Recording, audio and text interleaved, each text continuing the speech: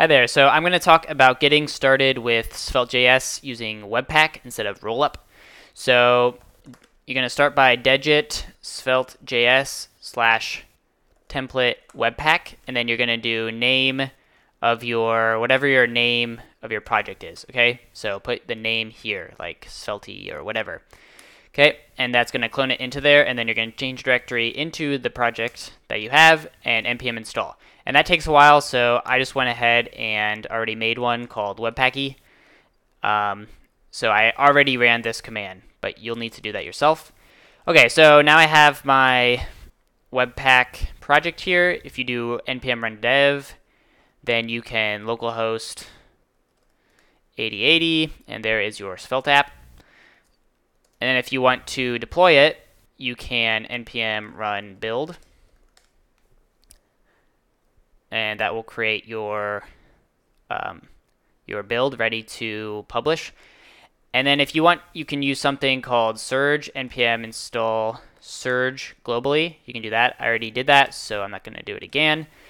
And then you can do surge public. So you do npm run build, like I did before, up there, and then you do surge public.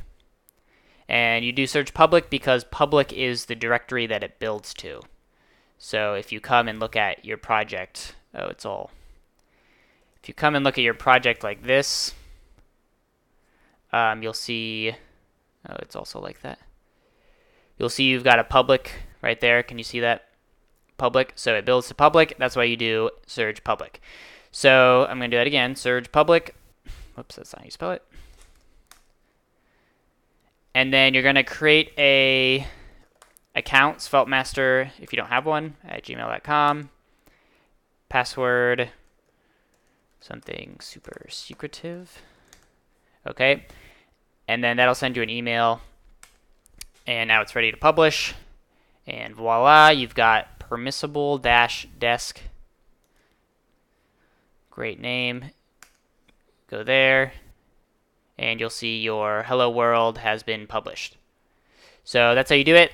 This is all documented in, if you look up svelte.js slash webpack, or just svelte.js webpack, do that.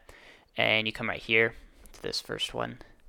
That's going to tell you everything you need to do. It also suggests using now to deploy your web page, but I was getting some weird error thing, and this was better.